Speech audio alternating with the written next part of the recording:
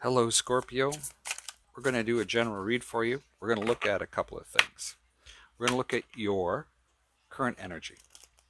We're going to look at the desire. Now, if the desire doesn't fit, that's fine. We're also going to look at the outcome. Now, if the outcome doesn't fit, that's fine too. Keep in mind, we're still going to look at a few other things. What is working for you? This might fit, it may not, but also what you need to be aware of. So there's like 5 different messages that we're looking at. And then I'm going to pull 3 more cards around the end of the read to make sure that we've got it all on the table that you may need. So, Scorpio, there we go. Current energy, the star. The star, hope, healing, optimism, better times. But I'm drawn to this heart up here and this full cup.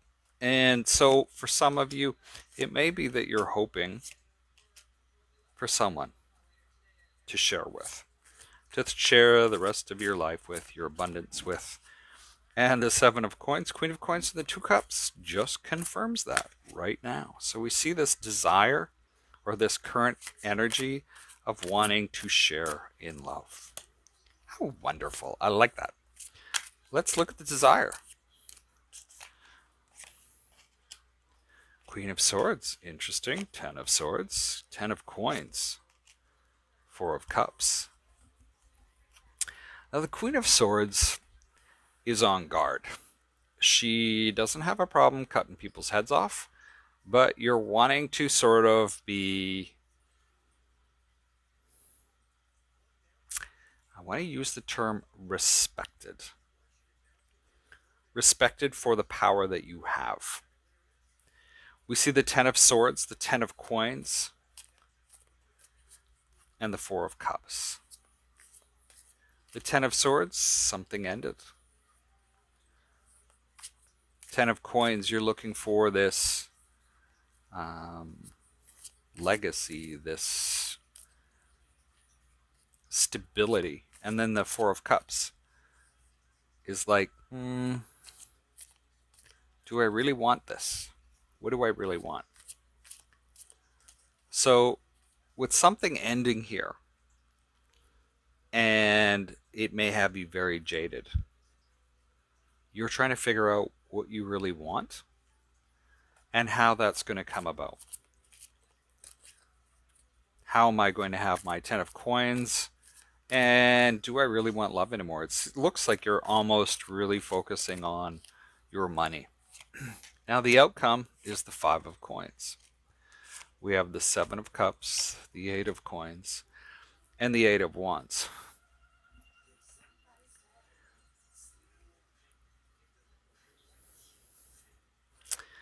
Two 7s, 2 10s, 2 8s. Okay. A lot of things going on. So with the outcome not being left out, 7 of Cups, 8 of Coins, maybe you're trying to figure out what to do in order to put your energies in.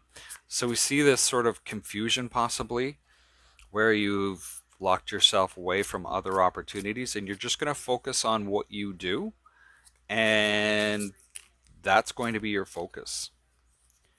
And you're kind of blocking out communication from others, that you're just like, you know what, I'm just going to focus on me. What is working for you? We have the Knight of Wands, the Death card, the 5 of Cups, and the King of Cups. Was that the Queen of Cups? No, that's the Star. What's working for you? It's almost like you've been forced into some change. Something in love has changed drastically, and it's caused you to take action. It's caused you to move in, move out, move on, is kind of what I see. The Death card is your energy, but there is regret here in love.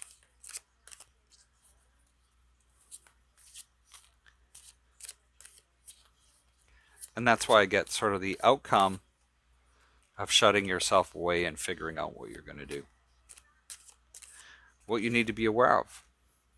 The High Priestess, the Wheel of Fortune, Justice, and the Two of Wands. The High Priestess can be secrets. Things can be hidden. There can be intuition that's needed here. There's potential here. And the wheel speaks of things shifting. The King of, I also forgot to mention, King of Cups is also your energy. But we have Justice. There is the need, as this starts to take off or end, that there is balance, and you're waiting for that to happen. Things may have ended in the past and it was a bit of a grind and you don't know why. You just want it done with. Balance, and you're waiting for it. I need 3 cards. Thank you. Advice. Ace of Wands, Ace of Cups, and the Sun. New life, new love is incoming with the Sun here. Easy peasy. Can't really get... There's happiness coming in. Ace of Wands, Ace of Cups, and the Sun card. So this wheel is turning in your favor. It's turning, even whatever's happened over here, there can be a renewal of that love. It can just be that things are now starting to move in a direction because now you're forced to take action. But that's what I have for you today, Scorpio. Feel free to give this video a thumbs up or thumbs down. I appreciate you being here, all of those that have subscribed. If you haven't done so, please do so. And we will see you next time. Stay safe.